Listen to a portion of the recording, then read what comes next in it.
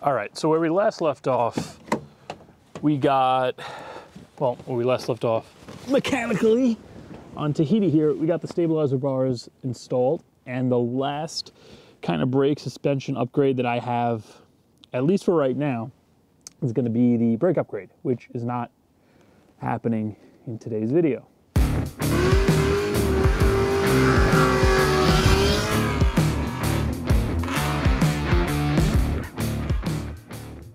Yeah, so I finally got the powder coating that I was waiting for to get these brakes all cleaned up and really make them friggin' shine and look good on Tahiti here. So that is going to be coming next video. But today I'm kind of trying to beat the weather because we have snow right around the corner. As a matter of fact, it's supposed to be snowing right now. And I like to get some kind of undercoating applied to this thing, at least to the frame, to try to protect it from the road salt and the winter that lies right around the corner. So what we're going to be doing is pretty much just cleaning the frame up as best as I can and then applying like a wax coating over it.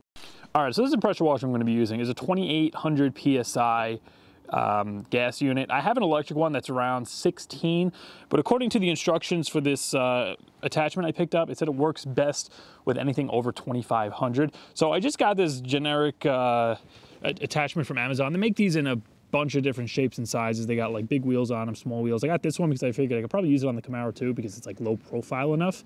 But it pretty much just clipped right onto my pressure washer wand. I didn't have to put any adapters or anything on it. And all we're gonna do is wheel this right underneath Tahiti here, full blast, and just try to clean up whatever loose grit and grime is kind of hanging off the bottom of the truck and the frame. Then to kind of help along the pressure washer, I'm gonna pre-coat everything with some Superclean. So I'm just gonna put this in a spray bottle, spray down the sides of the frame. Pretty much everything that I'm going to be applying the coating to. And then we'll come in with the wand, get everything rinsed off. I'll let it sit a day because it's pretty cold out and I don't think this is gonna be completely dry until at least tomorrow. And then we'll start applying the coating.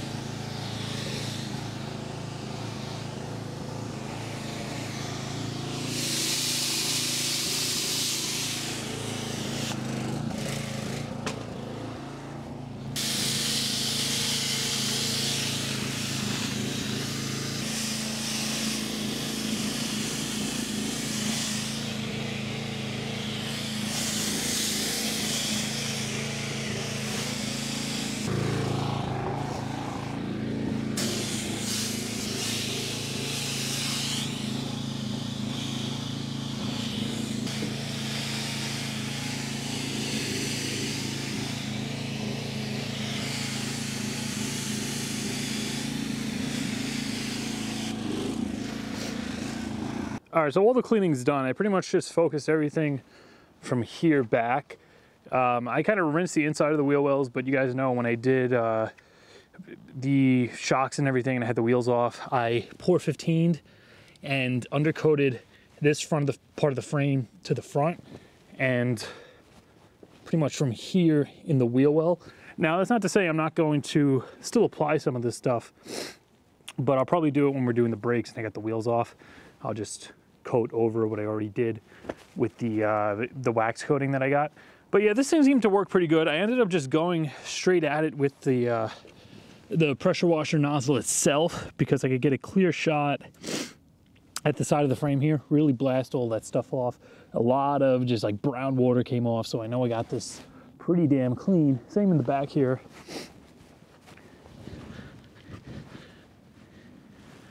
I just kind of laid down, hit what I could, and then just to rinse any remaining dirt and soap that I missed, that's when I came in with this thing. And you know, it works pretty good. It doesn't have a ton of pressure, but for what it is, it'll definitely be good if you're trying to get like mud or salt out from underneath the vehicle.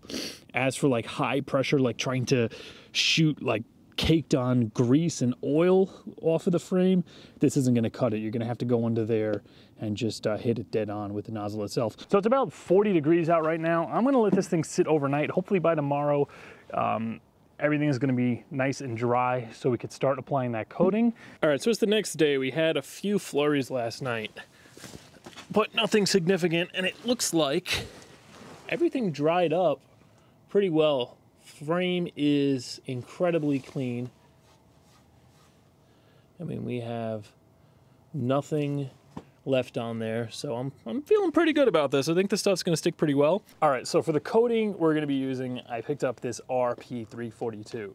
This is a wax coating, so it's not like a spray paint where it's going to completely cure. And the benefits to that is it's gonna be fast and easy. Honestly, I was considering pour 15 in the entire frame and or you know, coating it with some kind of paint or something more permanent.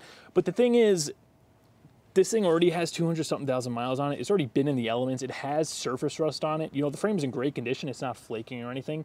But to go through the effort to try to clean that frame and prep it with the body on the vehicle and really get a nice coating with like something permanent like pour 15, it's going to be really difficult. And if the prep isn't good, it's going to just come back, bite me in the ass, and everything's gonna, you know, flake off. But you can spray this directly over rust, and it does remain somewhat malleable, as I'll show you in this little demonstration, where it doesn't completely dry out or dry up like a regular spray paint. So right here, I just have, it's not pour 15, obviously, but just a gloss black spray paint, and you can see it's completely dry.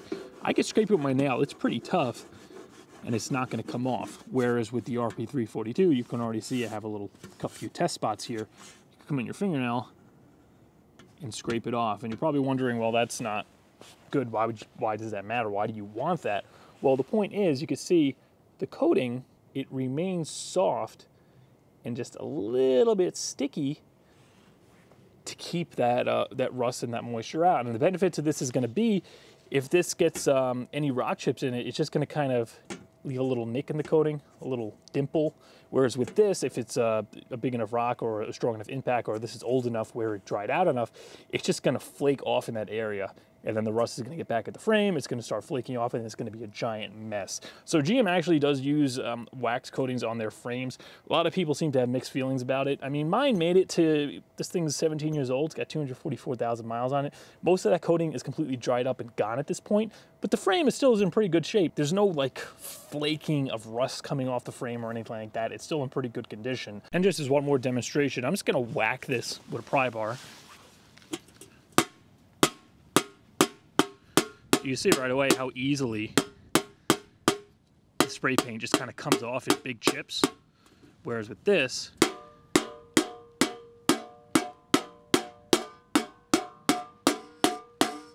the RP342, it just leaves a little divot where the wax just kind of gets pushed out of the way.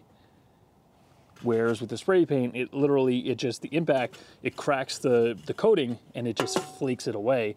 And then, yeah, you're going to have rust come in here. It's going to grab underneath those loose corners of that chip, and it's just going to completely make a mess.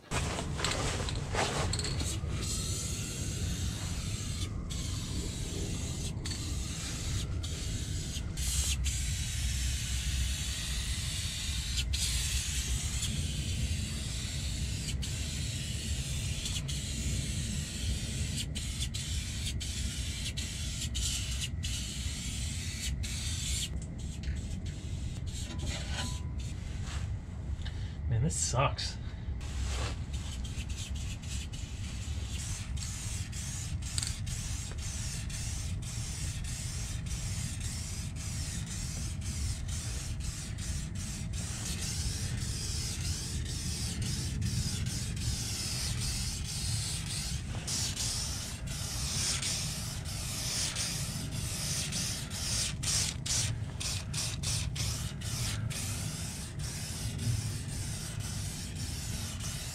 All right, so I think I'm pretty much done applying the coating. What a friggin' mess that was. I just had to go take a shower. I had to use rubbing alcohol to try to get this stuff off my hands, off my face. Eventually I decided to use a face mask with goggles, with the hood on, and that managed to keep a lot of the drip and stuff off me. If I do need to reapply this stuff next year, I'm probably gonna try my hardest to source a lift because you're just under there like. However, the deed is done. And I'm pretty happy with the way it came out. You know, it has a nice satin black finish. It looks like a factory coating. I got some overspray on stuff, you know, you just can't avoid it. But in the end, the best method to apply this is just to use the straw that it comes with, because that really just kind of shoots it right in the direction you want. Using the straw allowed me to get it all the way up, like on the floor itself, past the frame, like kind of above the gas tank a little, really just in the little crevices that you're not going to be able to get just by spritzing it in there. And I did come in here and hit the inside of the rocker. You know, I got it on the AC lines, the heater lines and stuff, but whatever, can't really avoid that unless you really want to go all out and cover everything. I decided not to hit the axle just because that is going to be addressed eventually for a rebuild, and I decided, you know, we're just going to leave it for now, and then I'll come back and clean it up when the time comes. And I did have enough. I actually had 2 cans left over, so I managed to kind of spray it up and get the floorboard, kind of the transmission tunnel. The body itself really wasn't too rusty. It had a little surface rust, like on the foldovers where the floorboards are welded together, like spot welded together. So I hit that really good, and then being I had so much, I just decided to go and hit the floor as well. But the frame is pretty much completely coated. Like I said, I didn't hit the front, so from the cross member forward, that cross member comes out, and I'm going to do all that once the engine's out. So I decided not to really waste my time right now. The main concern is like the body here, back behind the axle where it gets hit with the most salt and crap.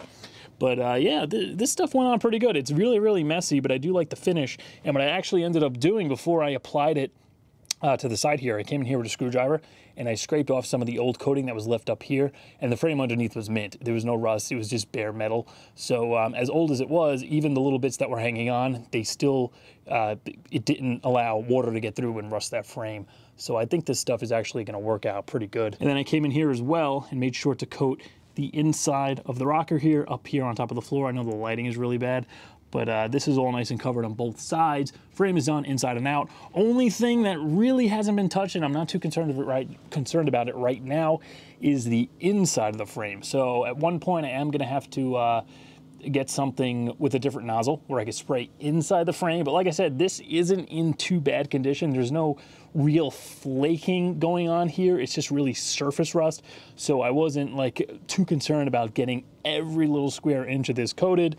But when I do have access to a lift, and depending on how this works, this is kind of a test to see how this holds up until next year, then I'll get more serious and you know, look into an option for coating the inside of the frame as well. And jumping right back here again, I know you guys are gonna tell me, why didn't I take care of this disgusting hitch?